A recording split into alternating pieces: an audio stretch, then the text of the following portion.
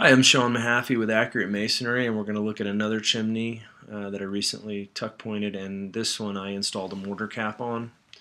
So here in the first image, you can see that they installed a metal cap that's really just a base for this metal vent that's installed down into the basement of this house. But it's got gaps around it where water can seep in. Another thing, across the top of this chimney, somebody had tuck pointed this.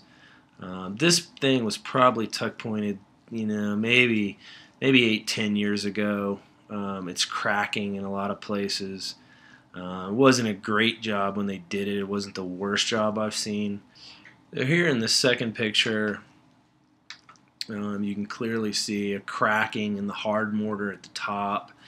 And the mortar at the bottom is just wearing out. It's essentially turning back to dust. And in these head joints in particular, you can really see this is just empty, and these are just wearing away. And the bed joints, which are these horizontal joints, you can see that they're cracking and crumbling. So the prep work, one of the things I see guys do is they come in and they just do sort of partial tuck pointing on chimneys. I mean, this is a very small chimney, and it doesn't take much more effort to grind out the whole thing and tuck point it all in one color than to waste your time doing only parts of it and then have it look different colors all over. Even this mortar, this newer mortar, is worn away in spots, but that's just another angle, and you can see that it's just deteriorating. Here's the other side of the chimney and the rear of the chimney.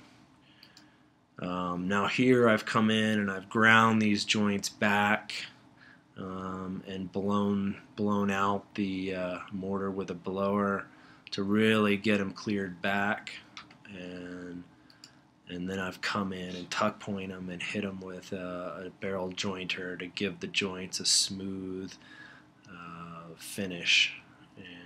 That'll seal them up good.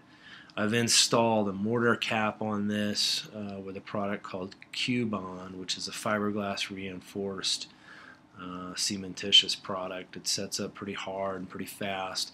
I put a color into it just to give it some color so it wasn't going to be plain gray, and smoothed it out, and then kind of given it some time to set, and then hit it with a wet sponge to keep it damp. In Colorado, where I work, things dry out and set pretty quick, and sometimes you just need to babysit them a little bit, just like you would a sidewalk or pouring concrete. You don't just pour it and go away from it. You sit and work it and work it and work it, and then go away.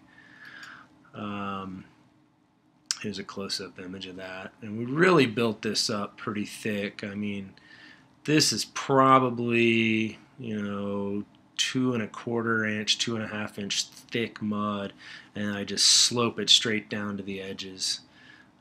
So water's not going to sit here, and it's going to drain off. There's another image, and you can see where I've come back, and you can see the sponge marks where I've put a little bit of water into a damp sponge and just kind of sponged it. Here's what we see as a final product. The mortar cap's lightened up, the colors lightened up on it a little bit. I've also washed the entire chimney down with a muriatic and water mixture to clean off the shingles. You can see there's no residue on the shingles. There's no mortar droppings left on the roof. We've done a good job of cleaning it. There's no residue left on the brick faces.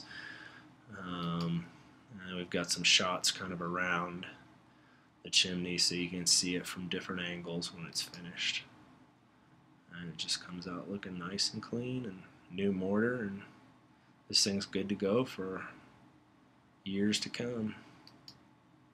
So if you like what you've seen here, check out my website, and if you're in the Denver metro area, give me a call. Thank you.